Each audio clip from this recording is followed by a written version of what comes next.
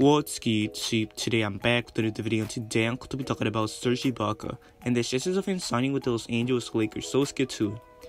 The Lakers are interested in targeting former Toronto Raptors champion SERGE IBAKA, according to Heavy.com, and in my opinion this is a perfect fit.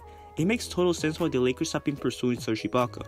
From a personal standpoint, he's exactly the kind of combo big guy that the Lakers need. When he's healthy, he's an excellent spot-up shooter at the 5 and 4, as he's a really credible 3-point shooter. His defense and physicality alongside Anthony Davis can also cause problems to the league.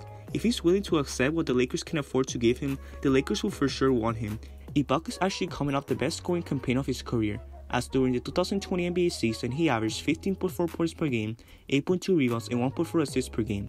For his career, Ibaka has been a 36% 3-point shooter and even better in the playoffs as he shot 39%. That is why he will fit very well with the Lakers, serving as an inside-out center alongside Anthony Davis, giving the Lakers the ability to spread the floor. The Lakers will have their mid-level exception worth of $9.8 million available this offseason, but the team will likely want to split that among multiple players rather than hand that whole thing to one guy. They also have a $4 million biannual exception available. However, the Raptors are still the favorites to keep SERGE IBAKA, but if he leaves, he will only do so to have a chance at a championship, and the Lakers will just offer him the best chance at another NBA championship than any other contender. And that concludes the video. What do you guys think of SERGE IBAKA? Do you think he will lead the Raptors to enjoy the Los Angeles Lakers?